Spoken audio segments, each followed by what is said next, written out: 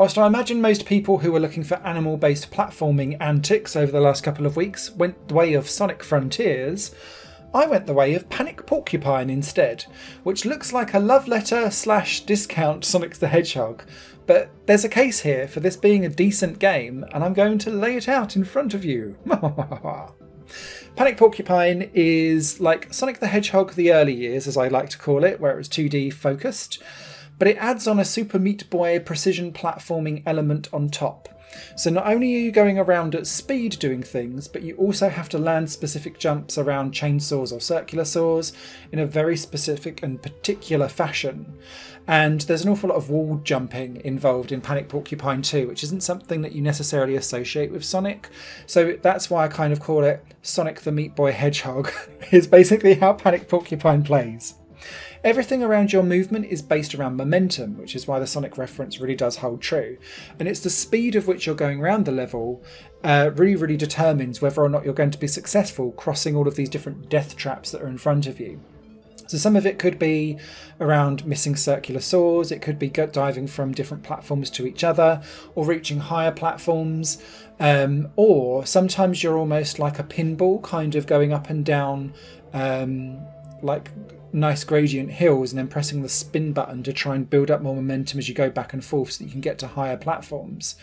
All of that plays out, but the way how Panic Porcupine's levels are designed is that you have a few seconds where you're like, oh, feeling full speed, and then it will slap like 60 chainsaws in your face and you're like, oh. So it's like it teases you of going, you can go fast, and then it immediately bitch slaps you back down again with like some real tricky precision platforming. That then when you replay this level because you've just died, makes you go, I won't be going so fast this time.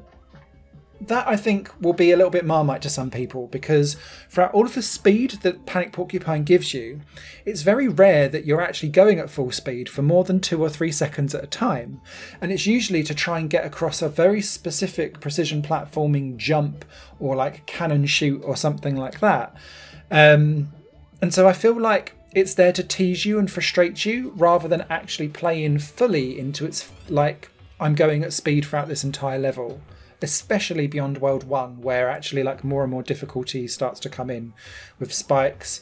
There's like a pinball style level, there's a circus area, there's an industrial place where there's just chainsaws and conveyor belts going back and forth everywhere and robots kind of flying around. Because you spend so little time at full speed, it's almost like you should train your brain to never bother doing it, because it almost leaves you in a worse position when you do.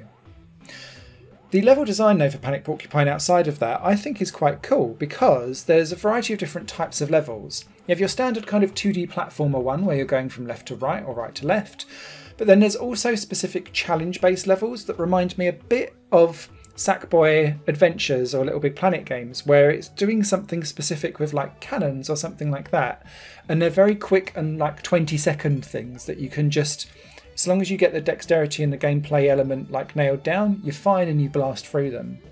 The other type of level design is where it places you in the centre of the level and gives you like 5 or 6 different chickaburbs to collect. Chickaburbs are what you need to collect in order to complete the level. So once you've collected them all, you move on. The collectible eggs are just an extra bonus for if you can collect them all for some additional kind of achievement stuff. But the chickaburbs are the mandatory things. But what they do is say it will put you in the centre of a level and it will give you kind of 4 offshoots, and then each offshoot is like a little tiny mini challenge within your level. You can choose the order of which you want to do them and pick them off as you go. And this is where the flexible difficulty of Panic Porcupine comes into play. You can turn on or off an option to keep the chickaburbs that you've collected on previous goes of a level, so that you just pick off those challenges, and so long as you get past them all at once at some point, you'll then move on. But the default mode is that you have to collect all the chickaburbs in one go in one life on a level. So I started off with that, and then by World 4 I turned it off because I was getting frustrated and annoyed, because you will die over and over and over and over on Panic Porcupine, and I was quite desperate to see the end. And there was a couple of levels where I felt like the difficulty curve just really ramped up. A couple of the circus stage levels were really tricky, and a couple of the World 4 like industrial area was quite tricky as well, and took me a good like hour or two to get through before I could then hit like the Haunted Mansion World 5. There are 50 stages in total. They do offer a good variety, and they constantly drip feed new gameplay mechanics inside them, be that different things that Porcupine can do, or just different traps that are put in front of you that will keep you on your toes. There are boss battles at the end of each world too, and these are less around actually being able to defeat a boss. What it does is it puts loads and loads of chickaburbs in like eggshells around a boss robot or mechanic thing. And what you've got to try and do is work out how to get and traverse around the level so that you can then launch an attack and hit and free these burbs as they spin around the boss. So you never actually attack the boss full on, you're trying to work out how to free the birds that are spinning around it. This reminds me a little bit more of like Flipnic and puzzle pinball style games, because it was around timing, avoiding traps, not necessarily having to hit the enemy, but working out as something was spinning around. Sometimes you'd be able to like get 6 of the 8 eggs freed, but you'd never quite time it right to get those last 2. So that's again where momentum and timing really comes into play, and Panic Porcupine's boss levels always accentuate that. I really liked the music and the soundtrack of the game. It was a good flashback to 90s chiptune style stuff. And yeah, although the game, like the actual Porcupine itself just looks like proper discount and a bit like rough and rugged, the game plays and runs smoothly.